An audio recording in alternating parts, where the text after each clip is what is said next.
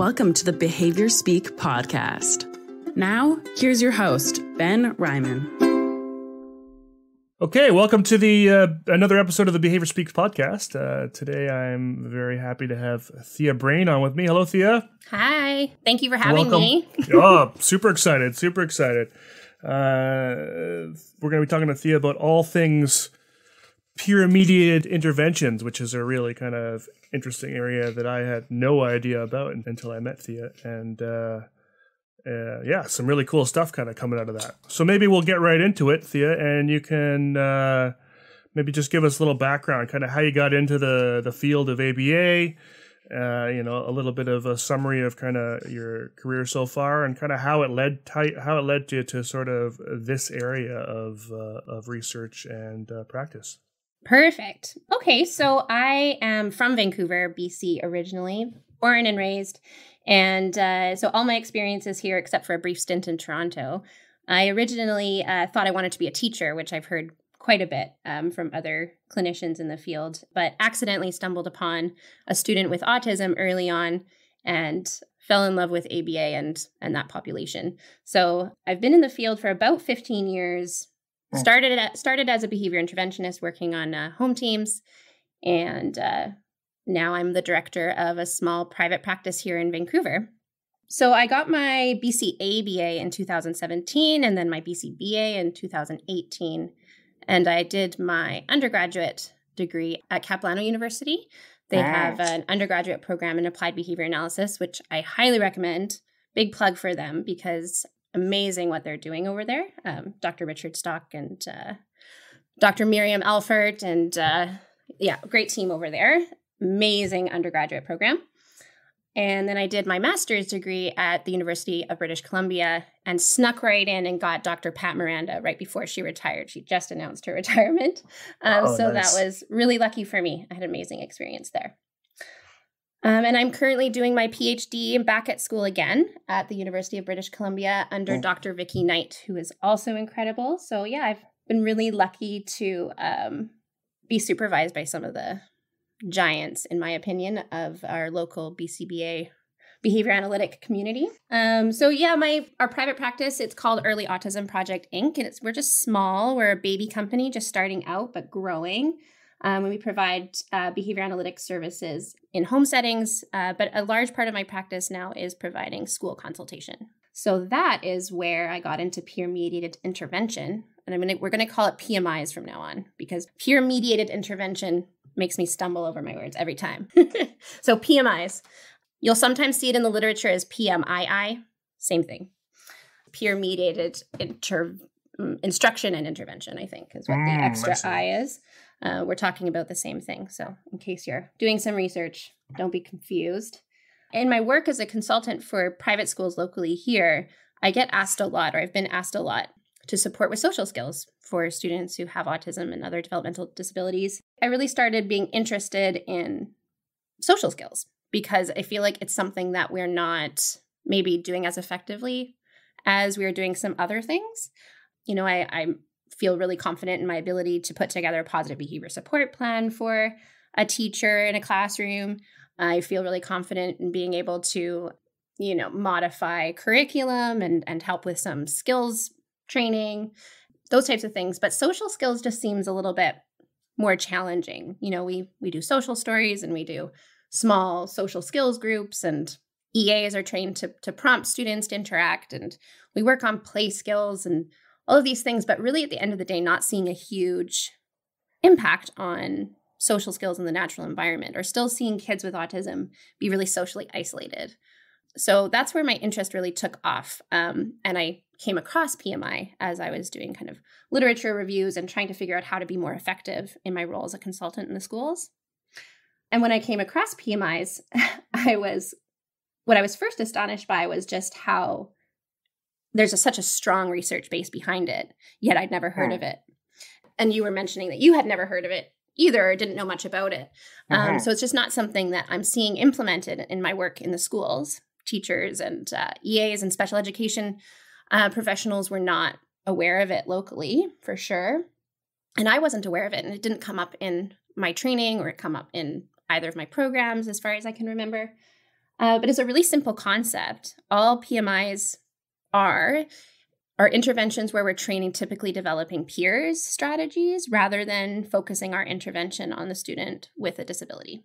And so that's a really broad umbrella, but that's really what a PMI is. And then there are lots of ways that can be implemented under that umbrella, if that makes sense. So there's a ton of research looking at PMIs in academic settings. So training typically developing peers to kind of be a coach in a science class so that there's increased engagement in the academic work for a student with a disability that's coached by a typically developing peer.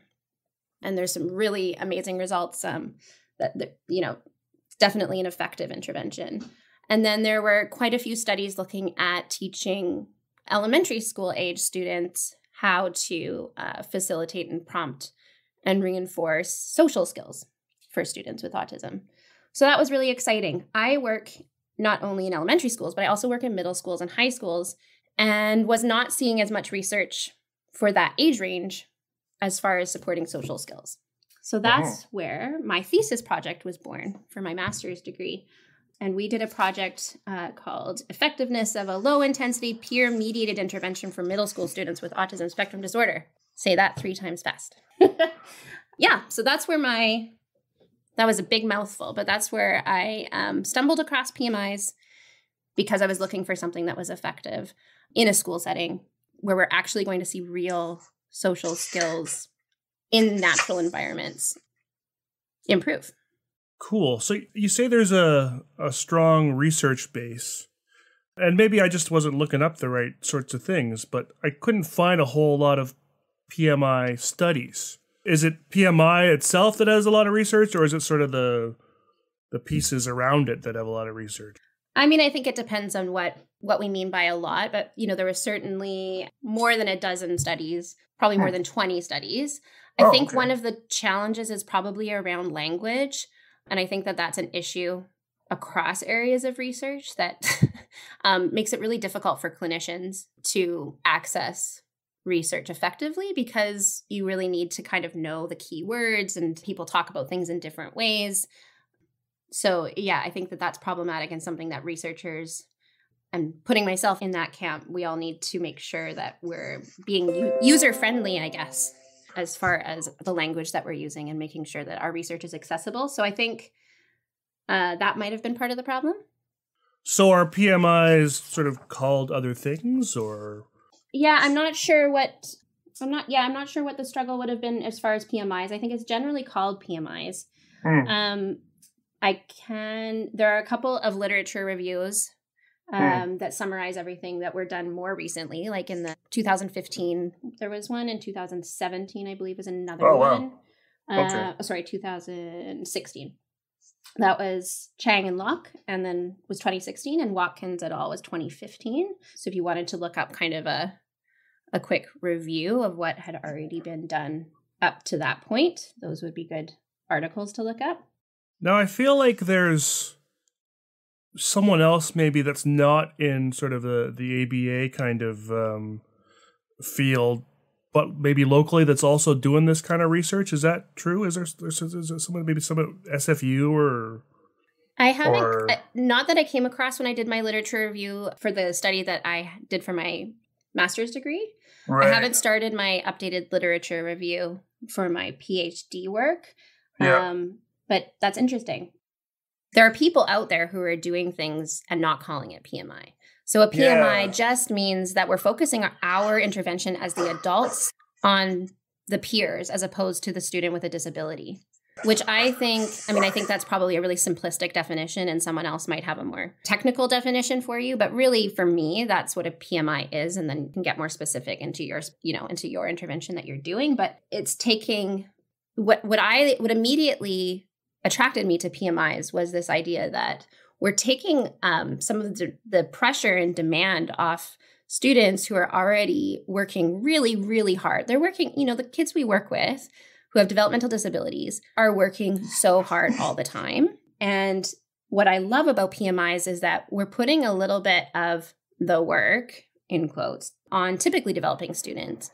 It shouldn't only be up to the student with autism to change their behavior. This is about teaching typically developing kids how to interact with a wide range of people. And I think that that's a really important skill. I would be very happy if my children, went through the school system and their takeaway was they learned how to interact with all different types of people effectively. Absolutely. I really like that point, because I've been sort of following a lot of the autistic kind of social media groups, and some of them are related sort of quote unquote ABA reform and kind of that sort of stuff. And one of the pieces that comes up a lot, one of the sort of the arguments that come up a lot from the autistic perspective, at least as I understand it, and if anyone who's autistic, feel free to email me and correct me, is exactly what you say there, that it's not about, it shouldn't be about changing the person with autism, number one. And number two, it's not just about environmental changes, it's about changing the way kind of we think of these folks, right? And how we interact with folks.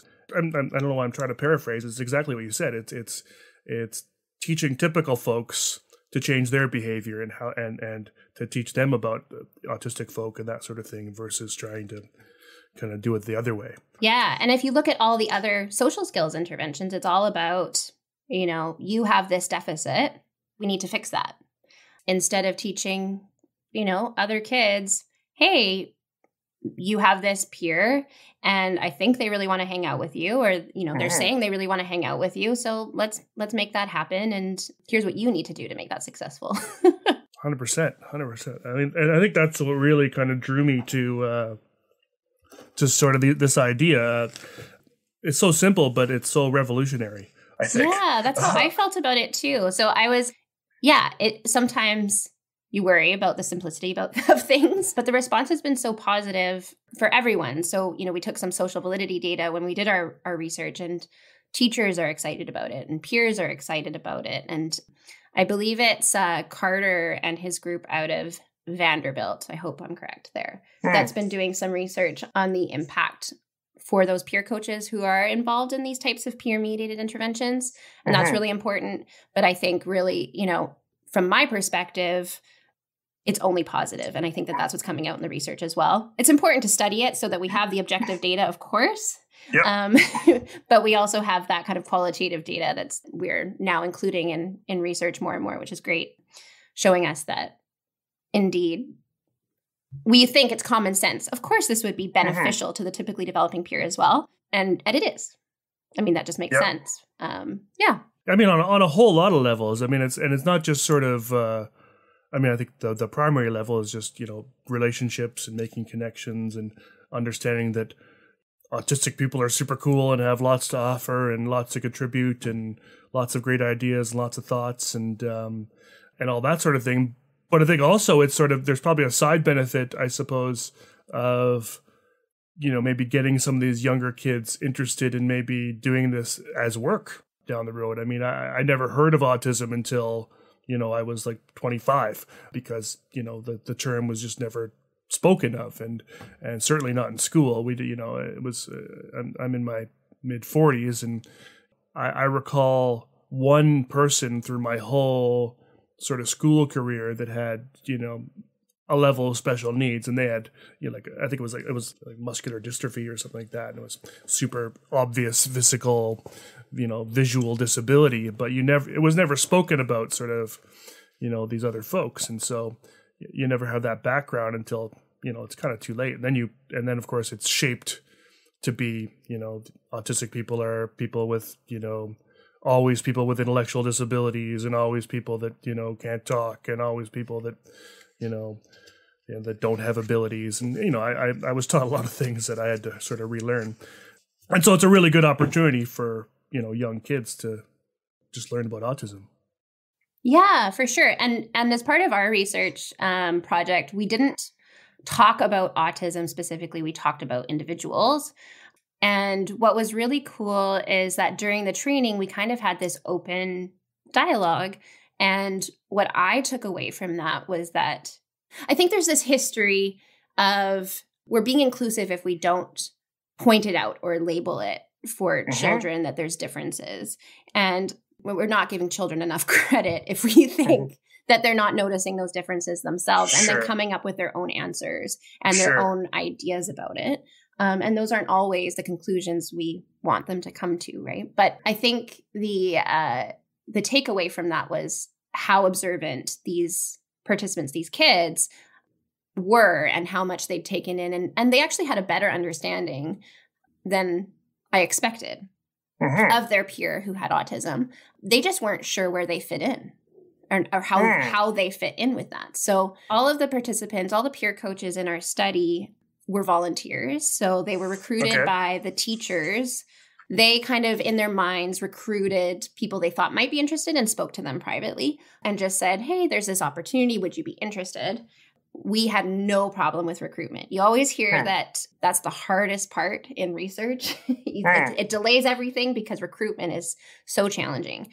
We had no problem at all. We actually had more peer coach participants than we intended to because we just, we felt too bad to turn. There was one student with autism and we wanted 2 to 3 peer coaches, but we ended up with 4 because we just couldn't say no to the 4th. That's awesome. So they were all really excited, but they all communicated to their teacher and communicated to me at the beginning that, oh yeah, we like, Joe in our class. Do you play with him? Well, no, not really. Cause we just don't know. They didn't know what to do. So they were interested in playing. There was motivation there, but yeah, they just didn't have the skills. And our intervention was, we talk about PMIs being simple. The intervention was very simple. So we had 3 participants with autism, and then we had, and then there's participant groups. So each participant had 2 to 4 peer coaches, and then the classroom teacher was part of it just by nature of recruitment and doing the social validity for us at the end. All of these students attended school at the same school, and it was a middle school. So all the participants were between the ages of 11 and 13. And they were all boys except for one. So it was a group of mostly 12-year-old boys in this study. And I learned a lot about 12-year-old boys, and they pleasantly surprised me. They were an amazing group of young people. Yeah, I was really impressed with them. So the peer coaches all volunteered, and the participants with autism, we specifically were looking to kind of fill a bit of a gap in the research, which was looking at not just that kind of age range where they're not, older young adults, and they're not little kids with autism. So there was that gap in the research, the middle school kind of age. There's also this gap where there's a lot of PMI research that's done with students who have autism but no intellectual disability. So no communication delay, no problem behavior, that kind of thing. So we were specifically recruiting for students who didn't kind of fit that Asperger. I know we don't use that anymore, but the Asperger kind of profile. So there's a lot of research with that profile. So we were looking for participants who had some communication delays or an intellectual disability or both. So we ended up with 3 participants who met that criteria. So we're talking about students who have one-on-one support all day long, might need help with some self-help skills, have some communication, but it's pretty prompt dependent or limited. So most of them were speaking in kind of 1 to 4 word phrases. Right. One of them had a communication device that he used to supplement his language. Yeah, so that was the profile. They were all on modified programs at school. Yeah, so we wanted to see if this kind of an intervention would be effective for that population. And then when I looked at PMIs and I thought, this is amazing. This is so simple. And it's been shown to be effective. Why aren't we doing this? I reflected on my work in the schools, and one of the problems with research is everything's done by researchers in a clinical setting or in a very prescribed setting with extra resources and funding and all of these things. It's very challenging to do natural environment research, as I learned, to, get adequate controls in there, but also allow the natural environment to be the natural environment. So one of the biggest barriers, I think, to actually seeing evidence-based practices in schools or seeing, the evidence-based practices we're seeing in research actually happen, and that's known as the research to practice gap, and lots of people have been talking about that, is this idea of resources and how efficient something is and how cost effective or not something is, and really thinking about it from more of the administrator level of things, as well as what is a classroom teacher going to think is too much for their plate. Yeah. So Dr. Pat Miranda and I looked at all the PMI research, and what we found is that some of the literature, some of the studies were really, really short interventions, and some of them were really, really long interventions. The range was anywhere, I believe, from 6 minutes. There was one intervention, I think it was a 6-minute intervention, to one that was 2 hours every week for 12 weeks or something like that. And all of them were effective. And so from my perspective as a consultant working in schools, I thought, well, what is the school going to prefer? They're going to prefer the efficient intervention. And so we really focused on the low intensity. That's what the low intensity part of our study was about, was just keeping the intervention time and the resources required as minimal as possible and seeing how effective that would be. So our intervention ended up being 45 to 50 minutes long.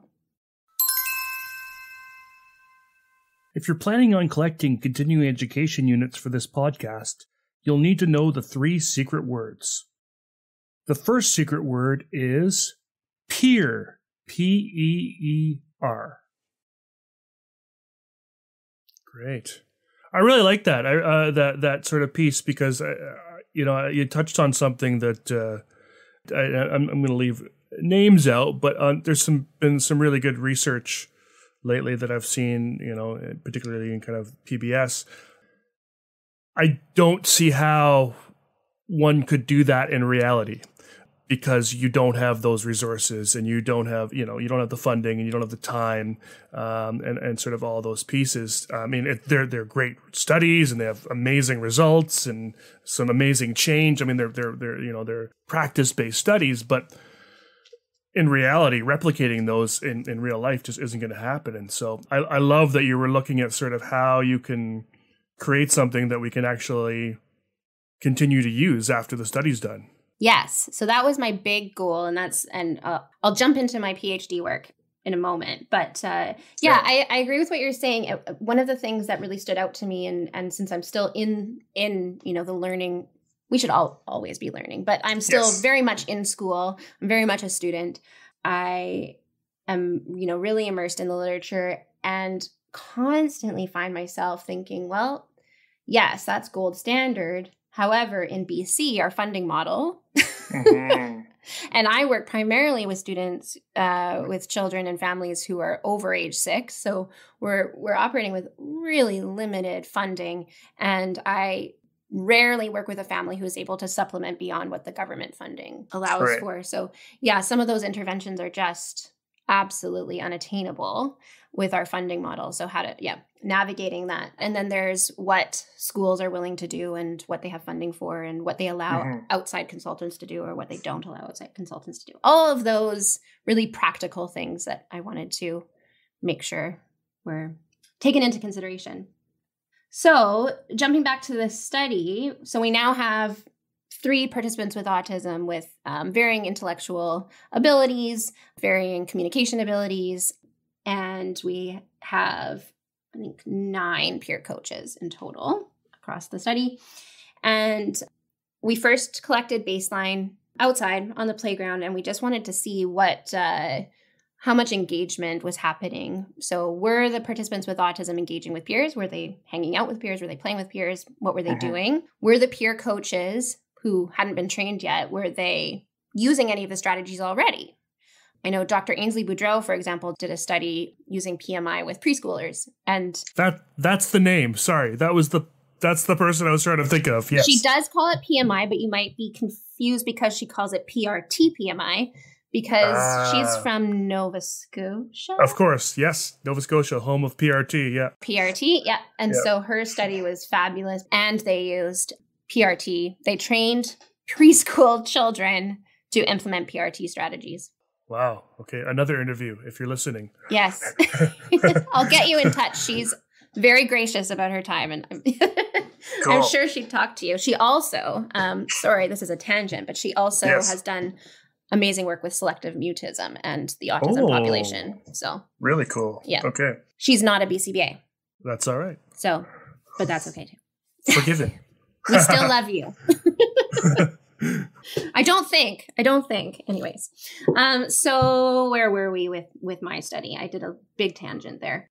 So you were doing the baseline. Baseline, right. Okay. So how much were they engaging? How much were they communicating? So those were our two dependent variables, engagement and communication. And during baseline for all 3 participants, there was 0 engagement.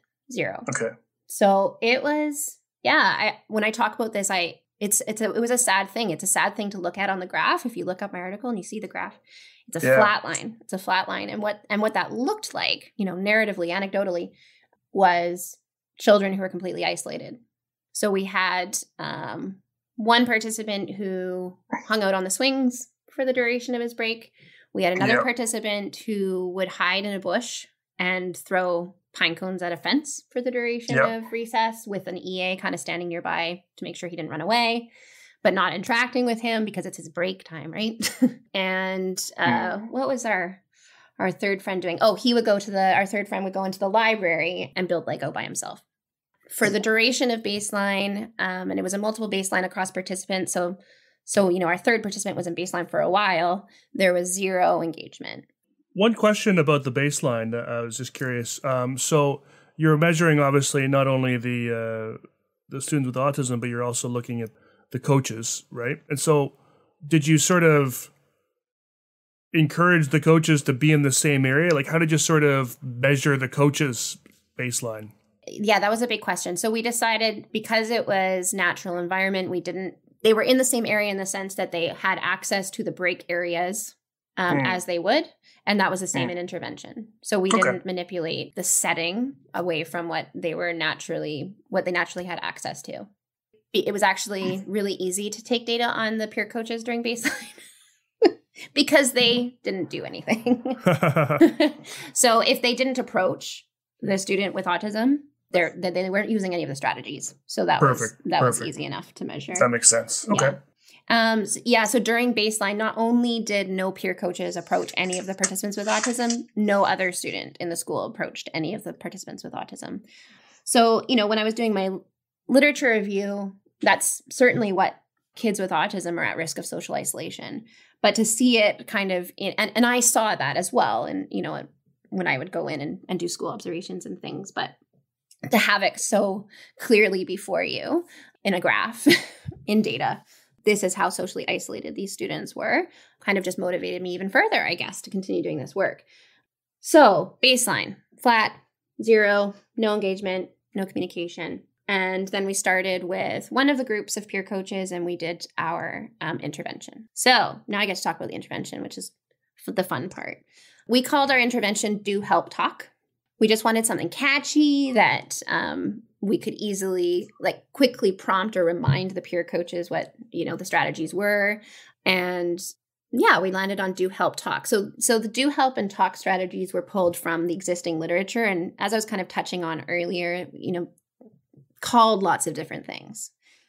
That was one of the reasons we came up with the Do Help Talk, actually, was because we were going, all of these studies are using slightly different strategies. But when you actually categorize them, and there, I think in the literature reviews, there was some categorizing that happened. These all fall kind of under this strategy, or these all fall kind of under this strategy. Really what you're seeing mostly, the most common strategies are teaching prompting. So teaching the typically developing student how to prompt their peer. Oh, I don't know if you heard that big snore. That was my dog. That was awesome. She's dreaming. She's chasing rabbits in her sleep. So perfect. It's still going on. That totally derailed me. So Do Help Talk. The strategies pulled from the literature. The main ones that we found were prompting. So teaching typically developing students how to prompt, whether that's using modeling strategies, verbal cues, gesture cues, those types of things. The other one was initiation. So teaching, really, that's just approaching a student with autism or developmental disability and saying, hey, do you want to play with me? But we had to teach that because it's not happening. Prompting and reinforcement. So really simple. Those are the main 3 ones: initiation, prompting, and reinforcement. And we added a few things in there. So do was really teaching the peers the initiation piece. And we based that on mutual interests. So when I was doing the training, we talked for a few minutes about, what makes a friend. And if you look back on, I did a little bit of research on what is friendship? What's the definition of friendship? How do friendships start? And all of those things. And it's really, on a simplistic level, friendships are formed around mutual interests. And it gets a lot more complex than that. But friendships generally start with two or more people engaging in an activity that they both like. I think about my own children. My son would call different people his friend at preschool, depending on who he'd played with that day. Each week he might have a different friend because it was who he engaged with doing something he liked that day was his friend. So that's kind of that's where we wanted to start. So we helped the peer coaches identify what they liked to do at break times, and matched and helped them to recognize which of those activities matched with the student with autism. And then we did our training around those mutual interests. So to give you an example, one of our participants with autism liked anything to do with balls. He really loved balls. He was the one throwing pine cones at the fence. So he likes throwing things. He likes playing with balls. He likes not really able to understand the rules of, like a basketball game, but really enjoyed sports to a certain extent. And, 13-year-old boys, they were quite happy. That's a mutual interest. We like basketball too. So that was the first step, identifying, and we brainstormed a list, not just one activity, where possible for each of the participants. And for some of the peer coaches, one peer coach, it might be basketball as a mutual interest, and another peer coach in that group, it might be, soccer. So it was individualized. And then using behavioral skills training, we coached the peers to use those mutual interests. So for example, basketball, if they identified basketball, that became the context for our training, the other strategies. So we would pretend to play basketball as we role played the strategies. So do is just simply approach your peer and invite them to play by either asking them if they want to play an activity that is a mutual interest. That's important because we talked about the goal being that everyone's having a good time. If one of you is not having a good time, there's no real point to this interaction. So you can either invite your friend to play something or invite your peer, you're not friends yet necessarily, invite your peer to do an activity, or you can give your peer a choice between two activities that he probably would like to do. So do you want to play basketball or soccer? And we talked about things like, for the participants in this study, approach your peer with a basketball and a soccer ball in hand while you're giving the choices. So we gave some nuances to the individual learner that we knew would increase the success, things like that. So that's the do strategy. It's really simple. All you do is you approach the peer, make sure you have their attention, and then invite them by asking them to join you or giving them a choice between two activities that are on both of your lists. I imagine that alone would have been huge for some of these kids, just to all of a sudden have a typical peer come up and say, want to hang out. Yes. Like this would be, for many of them, probably the first time this has ever happened in their lives. Yeah. It was really interesting to watch because one participant in particular, he was so excited when this happened. One of those kids who really shows his joy throughout his whole body. So you just know how excited he is. But he was also very nervous, very, very nervous. And so what we saw in the beginning, if you look at his graph, participant 2, I believe. I should pull out the graph. But his engagement was a little bit lower in the beginning during intervention, and then it grew. Okay. And that was because he kept running away, because he'd get really overexcited and overstimulated. And he'd leave the group, but he'd come back. And then you see over time more steady engagement as he became more comfortable. Yeah, I see that his follow-up data seemed to kind of slack off a bit too. Yeah, and some of that. So talking about the results of our study. So we did this training. We do and we do help. Let's go back a little bit, actually. Yeah, let's go talk about help and So help is really just teaching prompting strategies, and really simplistically. So we talked about it in the context of those activities again. So let's say you invite your friend to play I keep saying friend. Invite your peer to play and they choose an activity, but then they don't start playing with you or they don't start playing in a way that makes sense to you. What do you do then? And so the prompting strategies were taught in that kind of context. And we basically taught sort of mini BST, but I guess just really modeling. So we taught these peers to say, hey, when we play basketball, first we dribble the ball and then we pass it to a friend. Here, let me show you. Now you try. So we practiced that where it was a bit of instruction, a model, and then a rehearsal. And then, so that's the help strategy. And then the talk strategy had a couple of different things going on. The one thing it had going on was reinforcement. So you tell your friend how to do it, you show them how to do it, you give them a chance to try, and then give them some feedback. Tell them that you think that they're doing a great job. Tell them that you think hanging out with them is super fun. Be enthusiastic and excited and show them that you're happy. So we taught reinforcement in the sense of your peer might not understand that you want to hang out with them or you like what they're doing unless you tell them. So tell them. The other part of the talk strategy was just some strategies that we use as clinicians, but peers don't. So things like talk about what you're doing while you're playing, if that makes sense. Like, I'm going to go. I cannot talk like someone who plays sports. I try every time. I get what you're saying. I'm gonna run with the ball up the field and kick it in the net. Yeah, exactly. Yeah. And then the other piece is asking questions. So try to engage, try to get more communication happening with your peer by telling them about what you're doing and by asking them questions. And depending on the student, we might say, yes and no questions are not really effective for this learner or for your peer. So try giving them choices instead, or ask them a closed-ended question instead of a yes/no question. So those are the basic strategies. And we use behavioral skills training to teach each of them. So we would say, okay, this is the do strategy. And we'd give some instructions. I would show them what it looked like.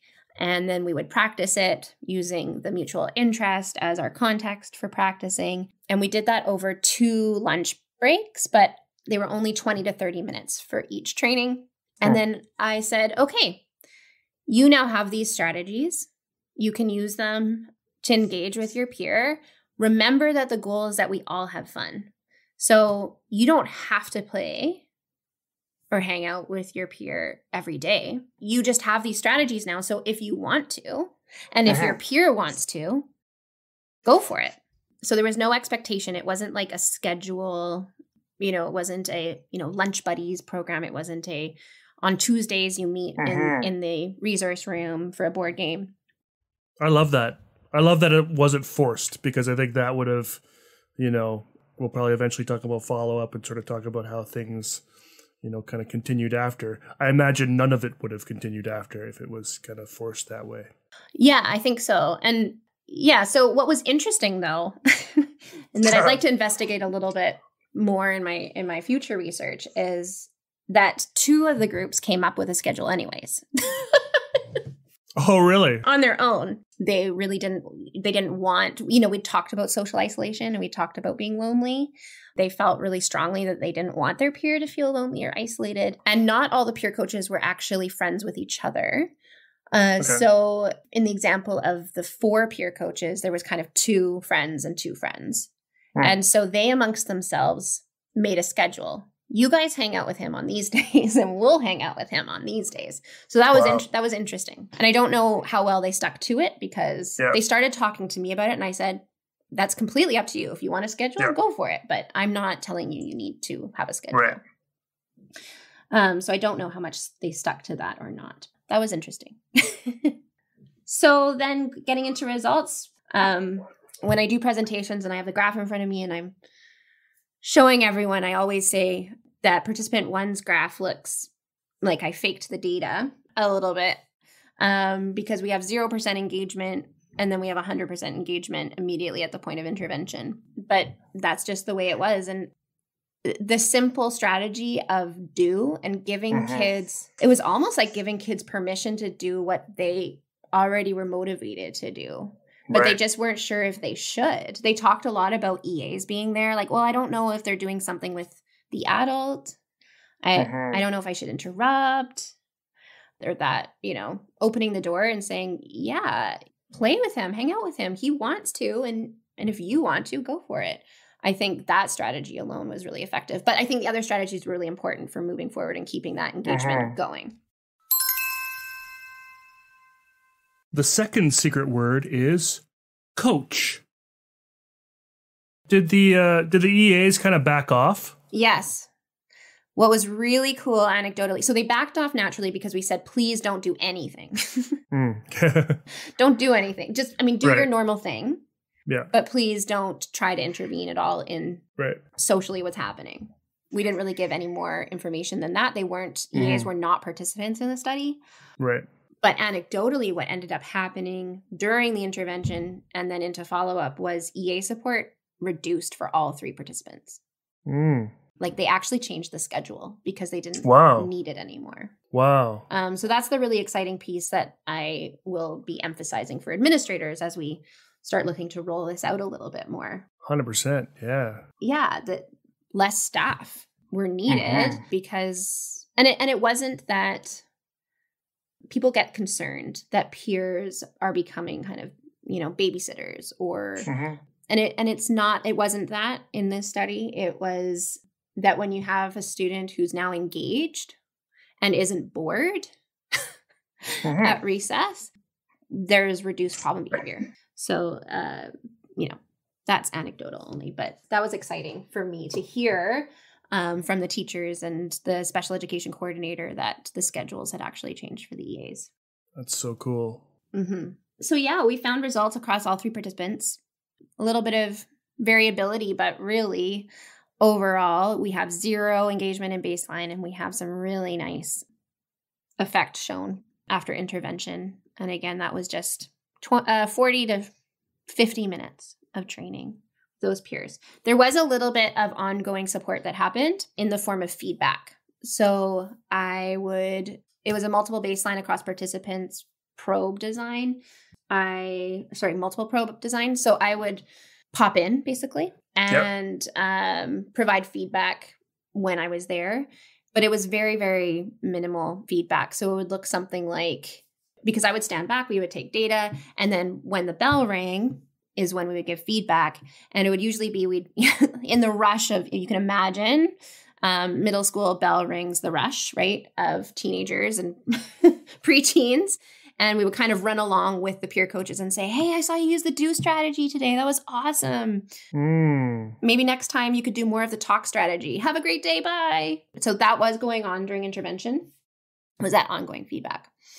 And then we have follow-up, which the only difference in follow-up was that there was no one giving feedback at that point. And we had not coached EAs to give feedback.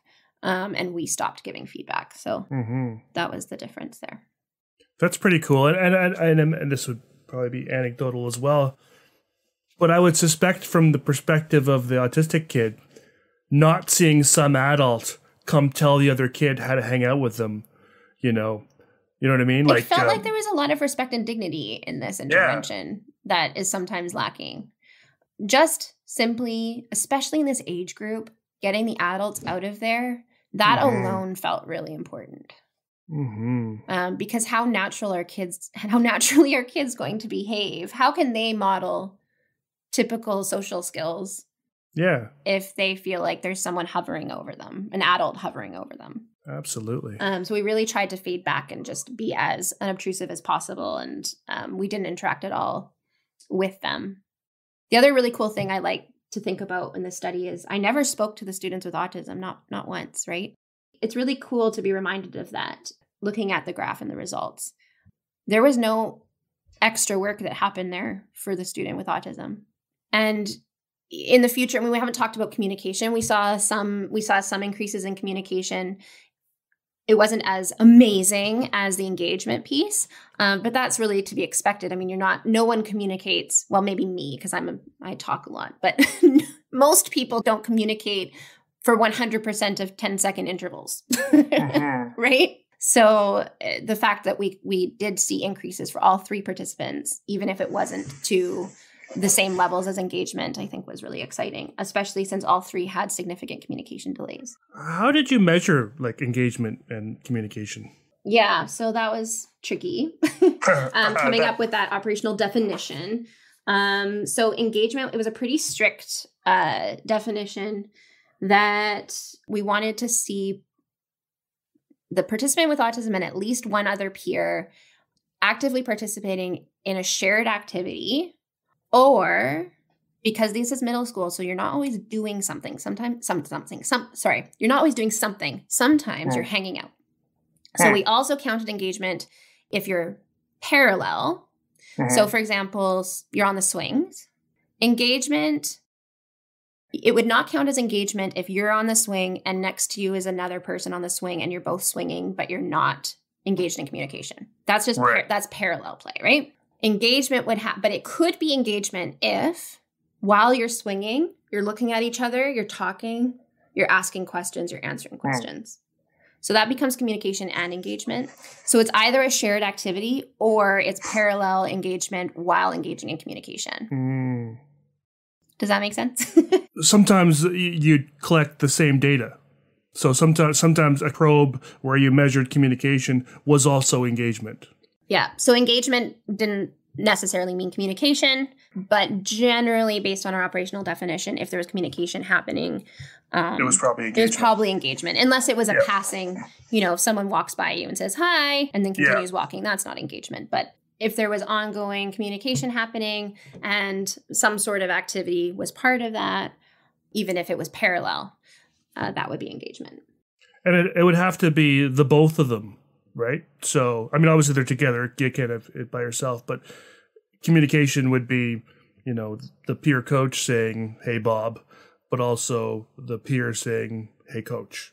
So we tracked both initiations and responses, didn't actually see much of an increase, or if any, in initiations. So that's for the student with autism. And that kind of makes sense because we didn't do any direct intervention with them, right? We didn't tell them to start initiating with peers. We didn't prompt them and we didn't reinforce them. So it would have been really cool. That would have been amazing if we saw more increase in initiation, but we didn't. But we saw a lot more responding to peers. So the other thing about the communication definition, or we didn't talk about the communication definition, it was also nonverbal communication that we were tracking. So it was a communicative response can be nonverbal, and that's typical too, right? So you don't always say yes. Sometimes you smile and nod at somebody. So it's any communicative response immediately following a peer initiation. And we define that as responding to an instruction. So for example, if a peer said, hey, pass the ball, a communicative response is for the peer, the participant with autism, to pass the ball. Oh, okay. Yeah, that makes sense. Yeah. So then we get to follow-up. Our follow-up was sadly quite short. And the only reason for that is because the school year ended. So I actually was at the school the last day of school. I can't remember who had their last baseline data point on the last day of school, but one of them did. Just to squeeze out that last little bit of follow-up that we could get. So, we didn't have as much follow-up as we would have liked. Anecdotally, I still consult at that school. Oh, okay. Yeah, they're all in high school now. One of them has moved on to another school, but the other two, we've continued to work with the peer coaches. So what we did find is we found that the peer coaches that really maintained for one of the participants over time. For a second participant, it didn't maintain. We haven't talked about that. So one of the participants only liked to play on the swing. He had really rigid, restricted interests. He only wanted to play on the swing. And so in the beginning, that was fine. That went really well with the peer coaches.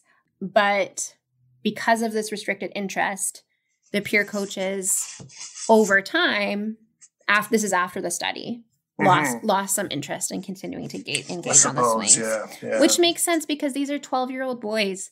They actually were really happy to play on the swings at a certain point, but they lost interest over time. One of my takeaways clinically from this experience was just how important it is that we program for leisure skills and make sure that we're teaching a variety of activities to our learners, because that really impacted the success of the intervention over time, for sure.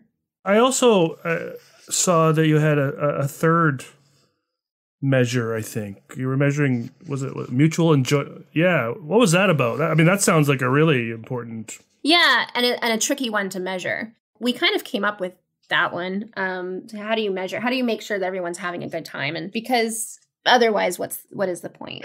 From a behavioral perspective, we identified, relatively objective measures of enjoyment. And we included eye contact, smiling, and laughing. And then we had a really strict definition.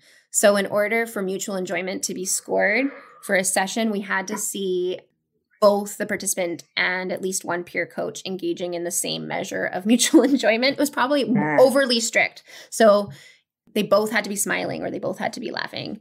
Right. Within that session. Yeah. And I would think that, I'm speculating here, but I would think that if you had sort of high, really good data for engagement and communicative acts, but mutual enjoyment was kind of low, then I would think you wouldn't have much sustainability, and you wouldn't really have any good follow-up data, right? Because I'll do this for, the sake of doing it in school, but I really don't like hanging out with these kids. So once this is over, I'm done. Yep. One of the participants, he only liked the swings, so that didn't really sustain. And then he actually left the school, so I'm not sure. Another one, he started initiating with peers. So as it dropped off, he started looking for peers, which was really, really interesting and cool to see, especially since I don't know if you've heard this in your work, but I often hear that, I think we sort of alluded to it earlier when we were chatting, but that recess and lunch breaks should be a break time for students with autism or developmental disabilities, that we shouldn't be placing demands on students during their break times, and that social interactions are demands for these students. And so we should back off. I've definitely heard that theory a lot. Yeah. Yeah. What was really neat about this study is that, and especially since I have continued to consult with this school and I've seen this just switch in thinking about this issue, was that yes, it's a demand. What this study showed us was, yes, it's a demand. Yes, it's hard, but it's still something that these kids wanted. They were motivated. They wanted to engage with their classmates. And so once their peers started initiating with them, they met them there. And so we lost this idea of, we can't put that demand on them. Because we weren't really putting the demand on them. We were putting it on someone else. So that was a really cool switch that happened. Yeah, it was really cool. Because what I'm used to seeing sort of at recess is more the EA prompted engagement. Go say hi to Billy, Like, why don't you go push him on the swing? Okay, and they do 3 pushes, and as soon as the EA turns away, all of a sudden the swing is swinging by itself, and Billy is gone. Yeah. Yeah. So when they did transition to high school, and I'm lucky enough to consult at their high school, so I still work with these students, we lost all of our gains. And that was primarily because of, COVID did not help. But it's also because there's no playing anymore at high school. And the zones were not set up. So most peers are either sitting on the floor in the hallway on their phone, in the cafeteria on their phone, or they leave campus and they go to A&W. So that became really complicated. But I had two peer coaches approach me and say, hey, we're in high school now. We need to get this peer coaching thing going again. Oh, that's so awesome. So it's going again. And what we're shifting now is teaching these students how to play games on phones and doing community outings to A&W. Wow, that's so cool. And maybe even learning how to, skip class, right? But seriously though, I mean, if it's a peer mediated sort of interaction and the EA is not involved, Yeah. let's go bail on English and go to NW. Yeah, we actually have a goal for one student on his IEP this year that he will respond to a text from a peer and meet that peer at the little canteen. So we've been coaching the peers to text this student, and ask him if he wants to go get, a preferred snack from the canteen. And he's learning to respond to that by himself and go meet that peer. Totally. Yeah. That's so awesome. I love those kinds of skills. That's so cool. Huh. Right on. So now what is the big question, right? Because despite trying, I've only managed to do a PMI in one public school right. since this study. Oh, really? Like just as a regular practice, you mean? Yeah. So as a clinician, since doing this work, I became very excited about it, very passionate. So anytime I'm sitting in an IEP meeting for a client and they say, well, social skills is on the IEP and we want to see, some of those IEP goals are like, Johnny will have 3 friends by June 2021. Great. I always offer coming in and doing some peer coach training. I have had success at one school so far. Challenges with an outside clinician coming in, and different districts have very strict rules about that. And so, and it's also not sustainable. It's also not super far reaching. It's one student at a time kind of effect, right? Mm-hmm. I like to think a little bit bigger than that as far as dissemination goes. So my Ph.D. research, we're going to look at the most effective way to teach staff who are already in the building how to be the peer coach trainers.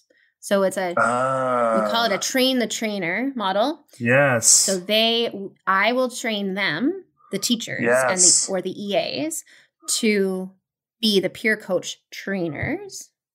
And the study will look at what is the most efficient, most cost-effective, while still maintaining the effectiveness of the intervention modality of that training.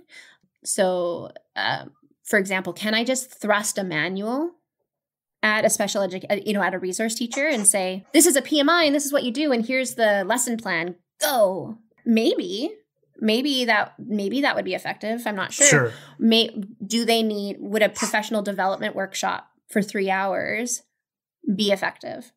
Or do we need, more intensive training with video models, online? We're looking at only remote training just because of the nature of our current world. So yeah, just looking at which modality, and we're still kind of working on which modalities we're going to offer.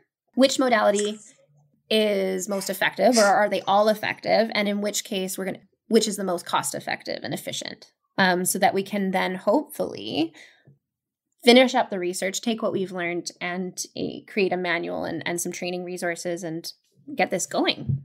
Yeah, and build some capacity. Yeah, 100%. I mean, that's sort of, that's just a genius way to sort of solve the barrier of the outside clinician. Just I'll train you to do it, and then you don't need the outside person anymore. Yeah. And so are you looking to do it in just sort of the one school, or are you going to do it across some schools? The third secret word is inclusion.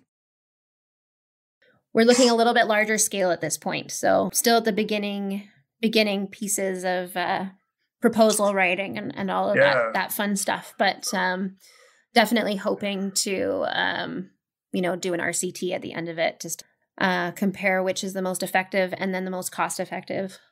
Right. Because I was thinking maybe you were thinking you would do, and it's been so long since I've taken a research design course, so forgive me for not knowing my terms anymore, but that maybe it would be sort of a design where you would start with just giving the manual and take a measure and then add each one. what we might end up doing, and it, don't hold me to it. I'll let you know what ends up happening. Yeah. But we might end up doing a series of pilot studies, as they're often called, or yes, where we just look at, here's we maybe do a very similar design to what my master's project was. But this time the intervention is giving the EA. It's just the manual. Yeah. And just seeing, is that effective? And if it is, trying a different modality, is that effective? And then later doing the larger RCT and comparing. Right. Yeah. Comparing, just so that we can, provide the options. And maybe we develop training materials for both if they're both effective, and school administrators can choose which route they'd like to go, and they have the data to make that decision. Wow. That's so fantastic. This is going to be such a cool study. And so that's, and you're doing that one with Dr. Knight, is that right? Yes, Dr. Knight. Yeah. And does she do any work in that area, or is that something you've kind of brought to her? So she has started to. So prior to my starting my PhD project, we partnered. She invited me to participate with her on a project she was doing, because she is the coding and robotics guru of the autism world. So she's really passionate about teaching STEM, or having STEM be more accessible to individuals with autism. Her background is in special education. But she has a BCBA. So we partnered on a project. It was a summer camp, an inclusive summer camp for children with autism and typically developing children. And they were learning some coding and robotics. And what we did is we measured, we used the same dependent variables for communication and engagement that we developed for my project, just to see if simply engaging in this mutually enjoyable activity of robots, would we see an increase in engagement and communication simply from having access to something that we both like to do, because they'd signed up for this camp. Theoretically, we all like robots. That's why we're here, right? We didn't see as much increase in engagement and communication as we would have hoped to see, just simply from that. So I was, this is starting to be her area, I guess. Yeah. Just like it's starting to be mine. And I think it aligns really well, because her whole background and passion is about inclusion and accessing curriculum. So a PMI is helping students to be actually meaningfully included, because they're part of the social fabric of the classroom. So I think it fits really well, even though they seem like they're coming from completely different arenas. Not at all. Like, I could totally see like a coding camp or whatever with the peer-mediated piece embedded in it, and so, because now everyone's working on now the interests are already the same, because everyone's working on the same topic, but now let's embed that peer-mediated piece and have them all kind of really supporting each other. This was really our takeaway from it, that if we designed the camp from the beginning with that in mind, how neat that would be. We tried to throw in a little bit of a PMI halfway through the camp, just to see how it would go. And I don't want to dive too much into that research without Dr. Knight here. But it wasn't as effective as we would have hoped. And one of the reasons we think that is because we didn't have people signing. It wasn't the intention of the camp to begin with. And so we didn't have kids signing up who were like, I love robots. And this is a camp where we all, if it was transparent from the beginning, this is an inclusive camp with students of all, backgrounds and abilities and needs. And you're going to learn coding and robotics, and you're also going to learn how to interact with lots of different people, or something like that, right? Where if it's upfront, and that's what we're working on from the beginning, and we're implementing a strategy, the Do Help talk, for example, from the beginning. I think that would have been more effective than kind of throwing it in halfway through.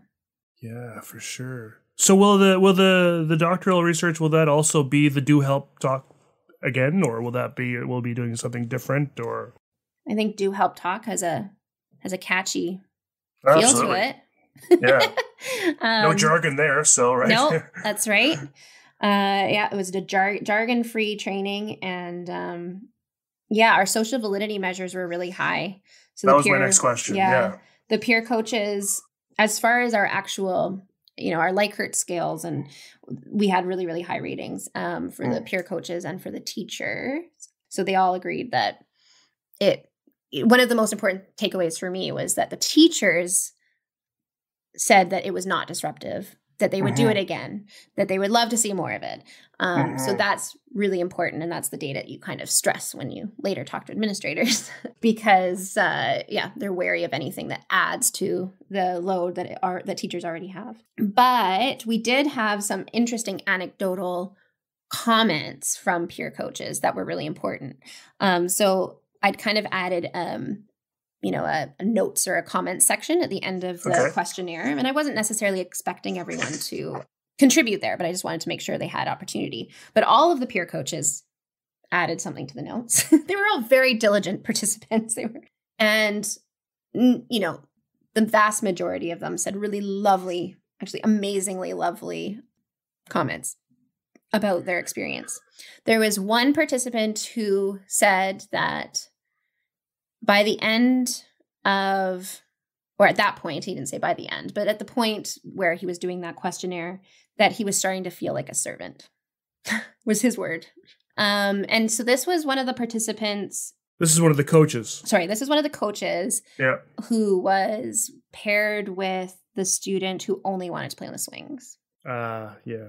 And so, I force myself to highlight this issue every time I talk about it because I don't want, I get really excited and overall it was amazing and the peer coaches were excited and the teachers were excited and the parents were excited and we're all excited. But I think it's really important to highlight when something goes wrong or when things are not perfect because that's where the most learning happens. Yep. So he wasn't really happy and I didn't know that. And one of the other comments he made was that he felt like it was this idea of reciprocity that he was trying to get at, that he was putting in, but he wasn't getting back. That he didn't even know if the peer liked him or not. So that was important because my takeaway from that was that there needed to be a little bit more for that participant. He was the most significantly impacted as far as his intellectual disability. So he was the participant who was below the first percentile on the lighter.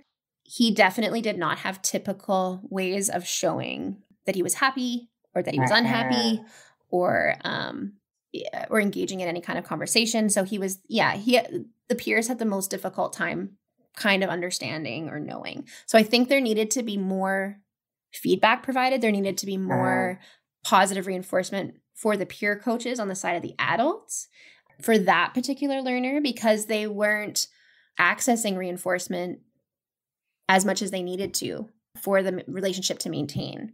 So I think just looking at, when I guess moving forward, training the teachers or the EAs to implement this, being able to highlight what to look for and to ensure that those peer coaches are accessing the amount of reinforcement that they need to, increase their own behavior, which is, the do help talk strategies. So sometimes, ideally, in the long run, that comes from their interaction. The interaction becomes the reinforcer, right? But I think that's naive to think it's going to be like that from the beginting or that that's always going to be the case. So that was my takeaway from that is that we knew as the adults in that situation that participant with autism loved having his peers hang out with him. We could tell, we knew that, but it wasn't until the end when we did the questionnaire that I found out that one of the peer coaches didn't know. Yeah, so that was important. And that's cool because it also speaks to, it wasn't just that like the peer coach was bored and didn't want to do this. The peer coach just wanted to know things were working out. They wanted to have a successful connection, which was really, speaks to that peer coach and that sort of piece. Did you do any kind of this is autism sort of conversation? So they didn't really know much about that piece. Because this was a private school, most of the peer coaches had known the peer with autism since they were in kindergarten or grade 1. So there had been some of that teaching at that school, generally speaking. So I did not use the word autism or disability or anything like that. We talked about this is who your peer is. This is how he likes to communicate. These are some of the things he likes to do. This is how he shows. We did talk a little bit about this is how he shows he's happy. This is how he shows he's upset. but it was really, really minimal. So it would certainly be, and I think that that's something that is sometimes included in the PMIs and definitely wouldn't hurt. But again, we were trying to be really efficient. So we focused more on the strategies. It's a study too. Yeah. No, I mean, it just, my brain is just sort of kind of on fire right now with, all the, and I'm sure yours is too, with all the different things all the different directions you could kind of go with this. Like I wonder about things like, well, how do we convince other folks to become coaches that maybe aren't so keen? So, your listeners are not necessarily looking at the graph, but I encourage you, please read my article and look at the graph, because what was really neat about this study, many neat things. One of the really neat things was that we tracked untrained peers as well. So if you look at the graph, you can see that the peer coaches, we wanted to make sure all the peer coaches were engaged, or not make sure they were. We wanted to know if they were engaged. So if we train 4, does only 1 engage, or do all 4 engage? And what we found is all the peer coaches at one point or another during probes were engaging with the peer. So that was great. But even more exciting was we found that there were untrained peers that were starting to join in too. Wow. In particular for the student who liked to play sports, not formal basketball, but it was still relatively age appropriate. So, and they got really creative with the ball sports they were doing. At one point, they were running up to the top of these outdoor set of stairs and rolling a ball down the banister, and the student with autism would catch it because he had amazing catching skills. So it was nice because it took on a life of its own. But because it was fun, and these peer coaches were, modeling not just for the student with autism, but for their other peers, how fun it was to hang out with this guy because he was a fun guy. Yeah. We started seeing that happening more and more. So I think at one point there's maybe 4 untrained peers during one session. So cool. Yeah. So, and that was one of the pieces of feedback that I got from the peer coaches, is they'd like to see more kids trained. One of the things we have not been able to do yet because of the pandemic situation is my plan for in the high school is to have the trained peer coaches who have continued to be supportive help me in the training of new peer coaches. So I'd like to have it be kind of a mentor. They're the experts. They're the expert peer coaches, and have them kind of lead the training with my support. So that's something we're looking into doing. And it would be interesting to sort of pull out, I don't know how you assess it, but, kind of pull out those kids that have that connection with so many other kids, right? Yeah, you want kids that have a bit of that social, what's the word I'm looking for? The popular kids. Well, and I would also wonder if they're, and I don't even know how you measure this because, you probably couldn't, but except maybe through some sort of questionnaire with the autistic kid. But I'd wonder how this would sort of, if you got, a larger group of peer coaches and you got the untrained peer coaches coming in and doing stuff, how this would affect bullying and bullying levels, because all of a sudden an autistic kid is easy to bully because they're alone, right? And they're by themselves and they're doing something that looks odd, and it's really easy to kind of bully them. But if they've all of a sudden are surrounded by the cool kids, and they're being supported in that way, I wonder if that could totally change the school experience. Because I think a lot of autistic kids will say that school was not their favorite time of the year. Totally. So one of the, I call it a limitation of my study was I didn't include the participants with autism. I failed, I feel like, to incorporate their voices as much as I could have. I kind of got stuck on the challenge of that because there was such significant communication delays. But I think that was, moving forward, I would like to push myself further with that because I think that's just so, so important. Yeah. So that we're partnering with people with autism instead of just doing research about them. Exactly. Yeah.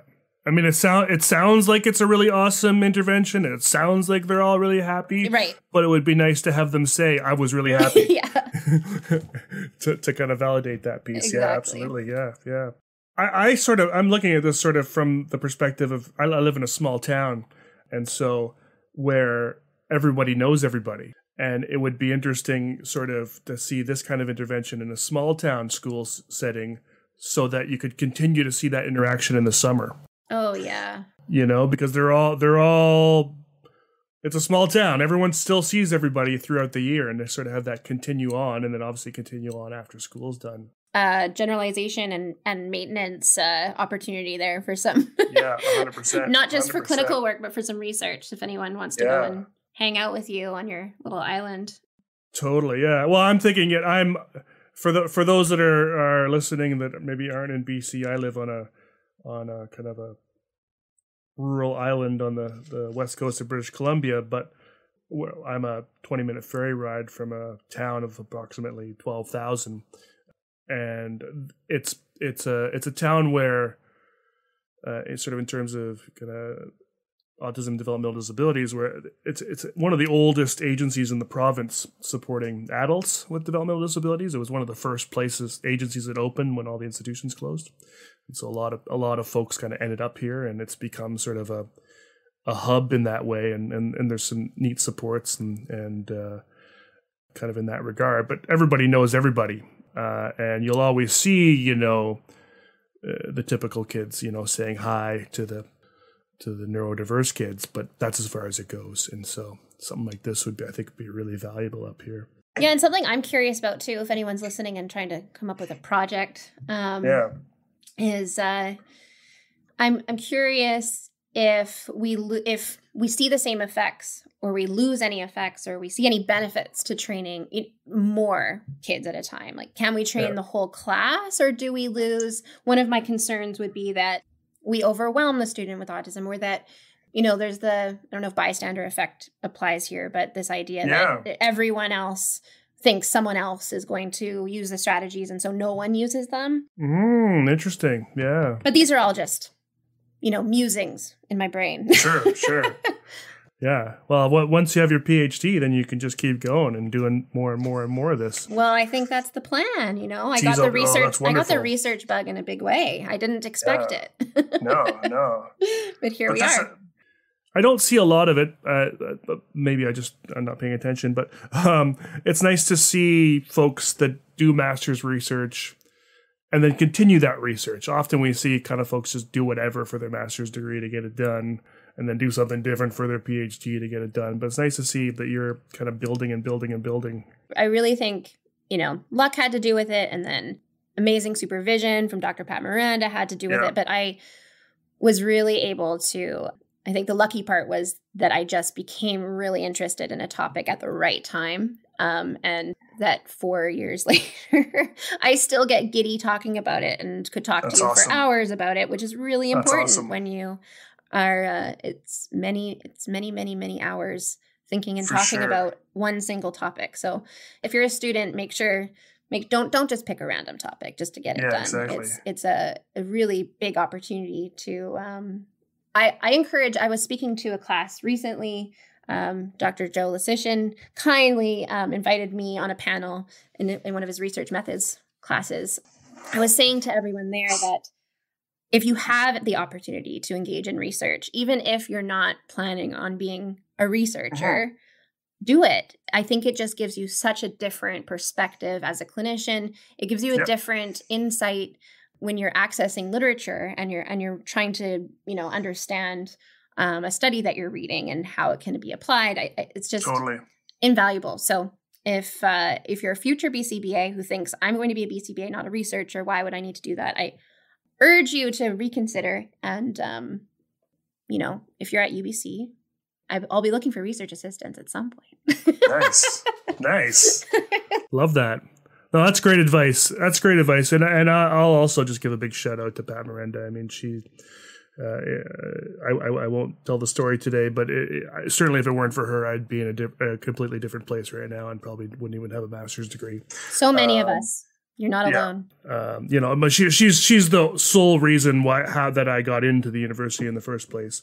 And so, I owe her a debt forever, but I'm grateful to you, Dr. Miranda, for supporting Thea in this, because this is a super awesome awesome area, and I think you've retired, but you've started a wonderful legacy here, I think. So your legacy really continues cool. on in your name forever. Exactly.